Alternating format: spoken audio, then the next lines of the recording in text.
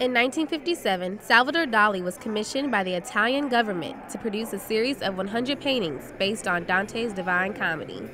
Nearly 50 years later, prints of these works are being displayed in the Clara M Gallery at Murray State University. Murray State faculty, students, and members of the Murray community gathered for the reception to learn about and enjoy Dali's artistic works. Dali's art has a lot to show viewers, and even the making of the pieces themselves is a story of perseverance. Though Dali was commissioned in 1957, it was later retracted due to outcry over the artist being a Spaniard rather than an Italian. Instead of letting those pieces go to rest, Dali completed the collection on his own, creating this wonderful interpretation of a classic tale. The exhibit ends September 15th, so be sure to stop by Murray State's Clara M Gallery in the Fine Arts Building on the 6th floor.